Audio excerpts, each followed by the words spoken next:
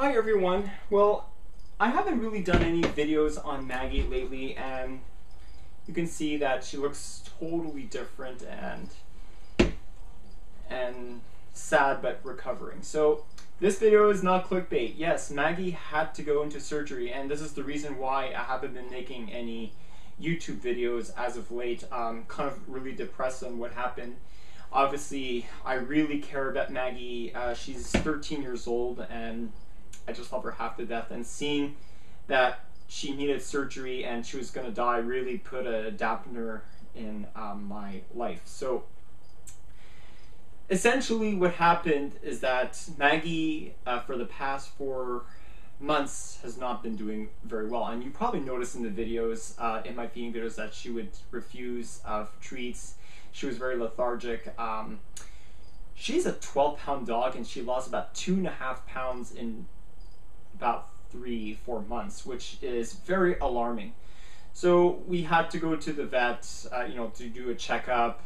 We prescribed her, well, they prescribed us anti-nauseating pills, like for upset stomachs. Then we realized that, okay, you know what, we need to do an x-ray to see what is going on with her. And we noticed that in her x-ray, and her small intestines became bloated. So we needed an ultrasound for that.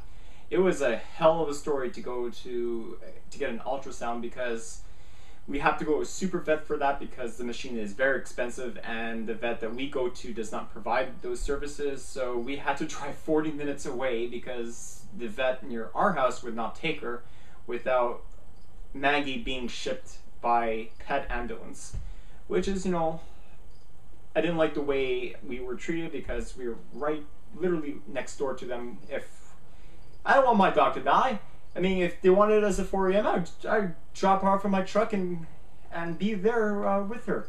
So the ultrasound revealed that there was a tumor in her small intestines, and Maggie's age, being 13 years old, it could be cancerous. So if we didn't do her surgery, Maggie would have died within a couple of days. So we thought it was necessary, because we love her way too much for her to die, and the prognosis was very good. The surgery says that it's around 90% successful, and they're able to extend the dog's life from anywhere from 1 to 3 years. So Maggie's heart's strong. She doesn't have a heart murmur. I mean, she's good. Why wouldn't I do the surgery? I mean, it's $4,000. I mean, sure, I have to work for it, but Maggie is all what matters to me, and my tarantulas. But I put my priority first on Maggie, since she's been there with me ever since I started university, and she helped me graduate. With her just her kind nature. So we did an ultrasound. Then the surgeon was readily available. He explained to us that the only concern for the surgery, it could be leaking of the intestines, which isn't that great. It's more or less fatal. So after a surgery, the last time I saw her was at the vet when she was sedated. It really broke my heart to see her being all lifeless and lethargic. So we've been calling the vets, or they've been giving us updates, and she seemed to get better and better every time. And here I am, right now on the 27th of August, 2017, with my dog. She has a cone on because she did have to get stitches, which is right over here. You have to shave her, and we don't want her to open up the stitches. So the stitches come up in 2 weeks, and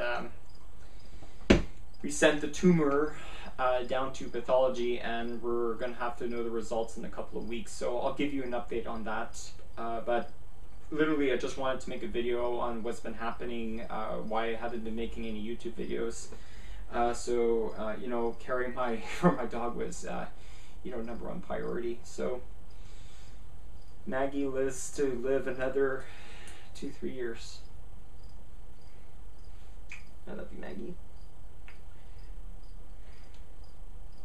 Just look at her. She's such a pretty girl. Alright guys, so I'm gonna let you go and bring her back to a nice bed, and I have to really be careful, and she's on pills too, so she's eating, which is good, so hopefully she's gonna get back her weight, and hopefully all is well. Where Maggie, sit back to the camera. Ugh, she's like a little child. She's so cute. Alright guys, so you take care, have a nice day.